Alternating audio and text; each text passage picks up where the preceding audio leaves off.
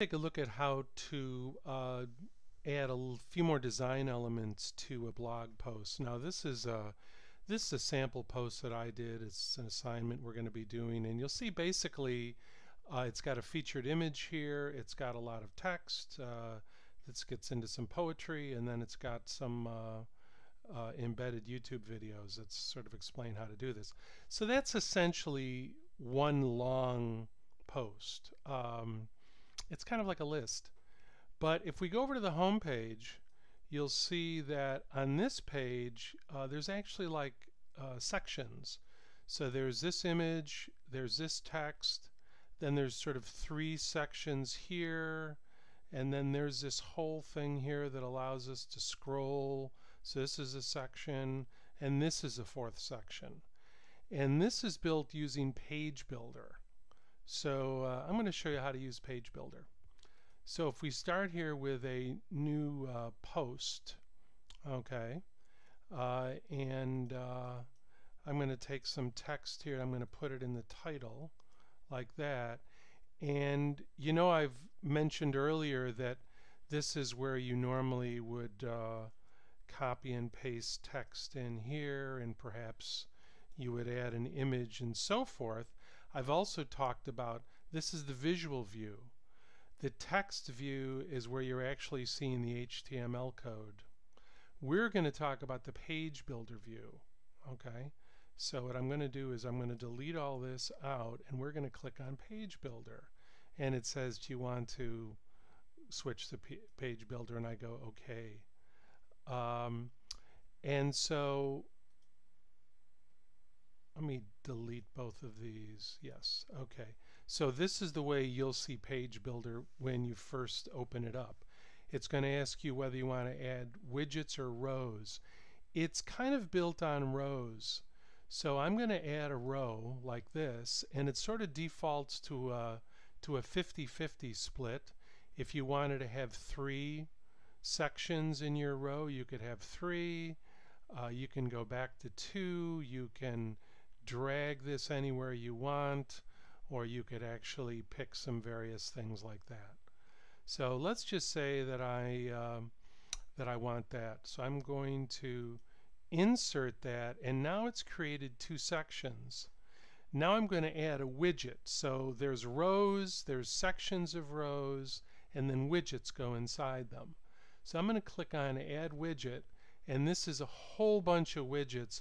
I suggest you keep going back to the widget bundle, because this is the short list. 95% of the time you're going to be using Site Origin Editor, which is this thing. So you click on that, and notice that dropped it in here. If I actually wanted it there, I could put it there. Once it's there, I could say, no, I want to move this over. So you got a lot of flexibility. So what this does is this creates kind of a smaller area to build some web content within the context of a larger page. So if I click Edit, you'll see something that kind of looks familiar. Now if I want to give this a little bit of a title in there, I can. And then if I want to select some text over here and paste it in like this, I click Done. And now I have to save the draft. And let's see what I've got when I preview it. So now if I preview post, you'll see I've got something that's just kind of a section of the page. Okay. Now if I go back here to edit the post, which is right here, I could say, well, over here I want to actually have an image that sits next to the text. So I highlight this, I click Add Widget. Again, I'm just going to use the Site Origins Editor like that, and click Edit. And I'm going to drag some media in there, but in order to do that I have to do Add Media, and I'm going to drag this image like this, and then I'm going to go Insert into Post, and it just inserted it. Then I click Done, and now if I save the draft and preview it, you'll see that I now have this sitting next to that. Okay. So if I want to go back in and edit the post some more, let's say I want to add another row. I click Add Row, and in this case I only want one section.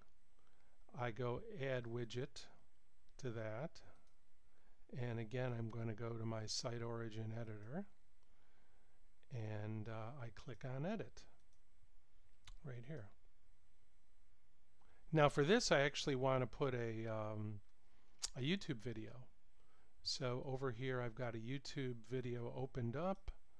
If I click on the Share button here, I get an embed code.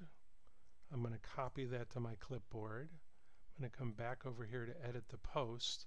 Now remember, this is actually an HTML code, so I want to go to the text thing here and pop that in. And then if I go back to visual, I now have that, and if I click Done and Save Draft and Preview Post, you'll see that, ooh, I guess I wasn't done previewing. Saving. Let's try that. Save Draft. Oh, and Preview Post. There it is. Okay. So you'll see I've been able to create a few more sections. Now if I go back here to edit it again, I could add another row. Let's add a 50-50. It put it here, and I thought, well, I really want it here, so I'm going to grab this box here and drag it down. And let's say, for the sake of argument, I actually want to edit the row here, and I only want one column there. I add my widget, go back to this thing, go to Site Origin, click here to edit it, and now I'm going to add a lot of text here like this, paste it in, go Done, Save Draft. This time we'll give it a chance to save it, and we'll preview it, and you'll see now I have something that's a little bit more elaborate. Again, it might be something that's useful to you, it might not. It also works when you're working on pages. If we go back in here, you can actually, a couple more things you could do. You could say, gee, I really want this YouTube video to be the first thing. So I could just drag that up here and put that on top. I can say, I really want this a little more like that. And again, I can save the draft. And I can preview it.